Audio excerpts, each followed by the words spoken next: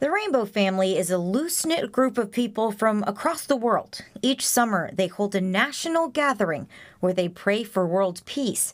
This year, they chose the White Mountains as their spot. This is an unauthorized group use that's occurring on the White Mountain National Forest. Hillary Markin with the White Mountain National Forest says about 1,300 people are already there, and they're expecting a little over 1,000 more to come up for the 4th of July. We've been encountering several instances of damage to natural resources. We have encountered drugs coming into the gathering that our officers have been on site to deal with, and as well as infrastructure that's being built.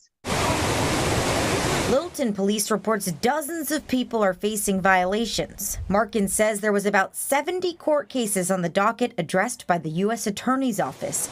Still, she says many in the group have been helpful in the past. They do have members of the Rainbow Family that typically stay on site to help rehabilitate the land and the impacts from this gathering.